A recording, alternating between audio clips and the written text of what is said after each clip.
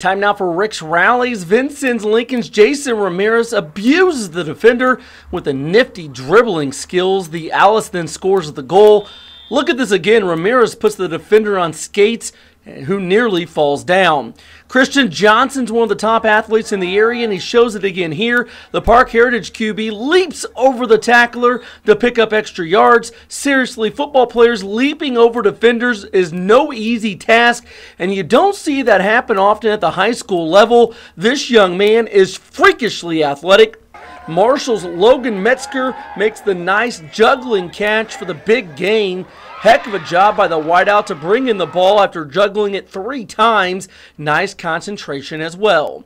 That does it for this week's edition of Rick's Rallies. Keep hustling and making the plays because you never know when the camera will be on you, and you could be part of the next Rick's Rallies.